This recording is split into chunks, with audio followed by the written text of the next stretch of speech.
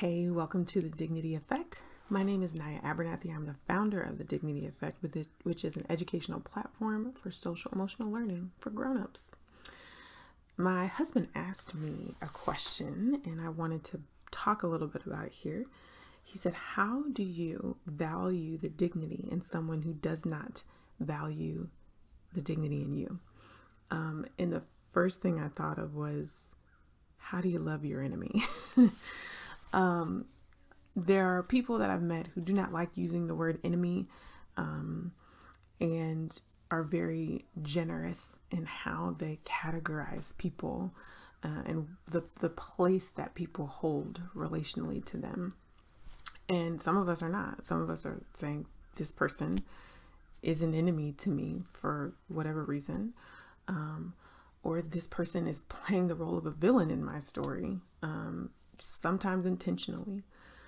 And so there can be a lot of reasons why it might be hard, or why we may need to be really intentional around seeing the dignity in someone who is not seeing the dignity in ourselves. So first, let me just give you the definition that I work with of dignity. Dignity is the God-given intrinsic worth and value each being carries that cannot be taken away.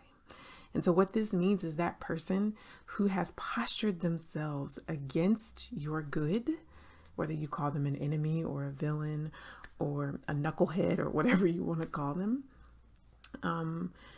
or if you're more generous, and you have a different way to kind of name the role that they're in, that means that that person holds the same quality, quantity, texture of worth and value as you do. And it comes from the same source.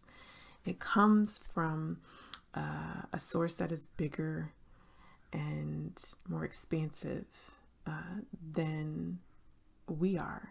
Something that we can't just pluck it out of somebody else. We can ignore it. We can deny it. We can downplay it. We can do a lot of things around somebody's dignity. We could try and cover it up or shroud it, but it's always there. Even in those who intentionally or unintentionally posture themselves against us. And so what do? How do you value their dignity?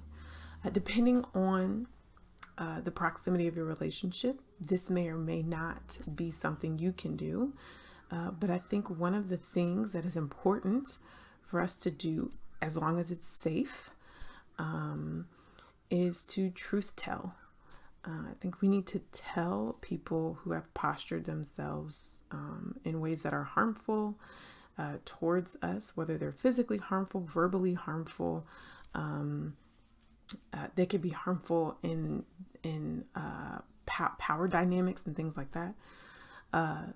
That we tell the truth, that we call out what we're seeing to call them in to a place of choosing a different way to relate with us.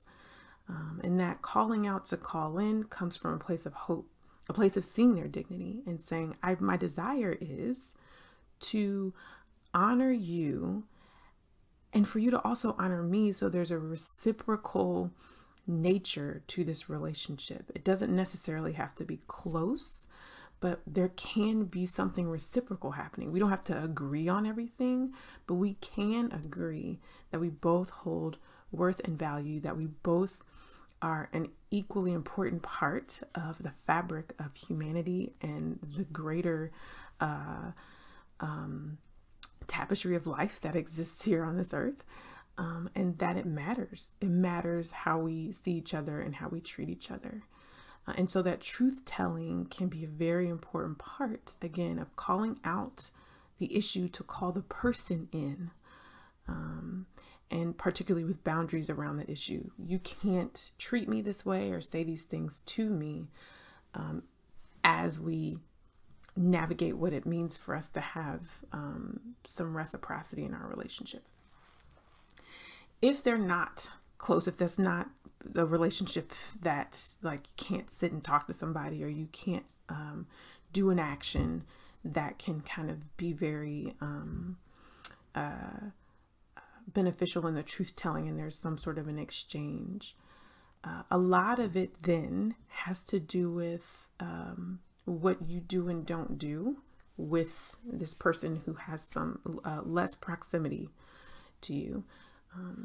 The only other time I could think of where they might have close proximity, but you can't really talk to them is a power dynamic, where you might not have access to the person easily, or you might not have access to do some of that truth telling, but they're still kind of close, and some of their decisions very much directly affect you. It could be in a work situation, it could be in a familial situation. And in those instances, I think we do have to posture ourselves in a certain way. How are we going to talk about this person, even within our own inner dialogue? What are the stories we're going to tell ourselves about this person? If you can't find out anything else about this person, if there isn't more storying for you to learn about this person, or these people, what does it mean for you to take what you do know and seek out the humanity in it?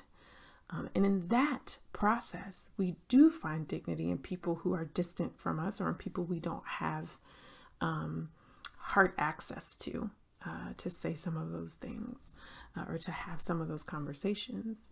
And so what does that mean? What does that look like? So that looks like taking maybe whatever they're saying or doing or believing that is harmful to you, or that denies your dignity, and putting that to the side and trying to see what are particularly common elements of humanity that you have with that person. Are you both parents? Do you both live in the same town? Are there some things about your background that are similar? Have there been some losses or painful things that you both have experienced? Whether it's loss of loved one, loss of job, whatever.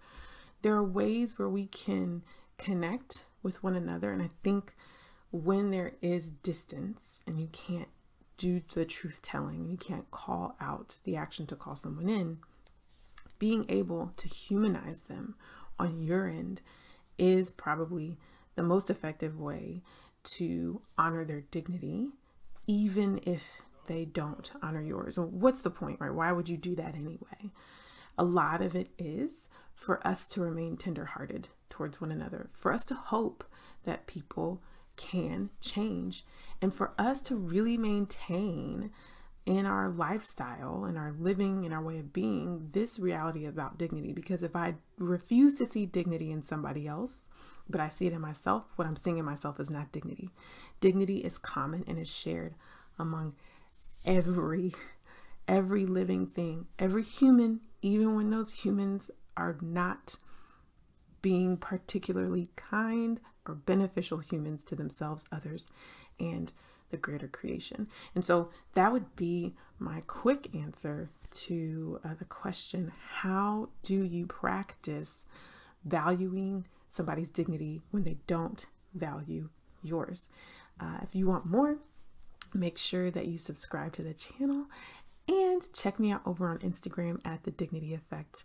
There will be more there, and I will see you soon.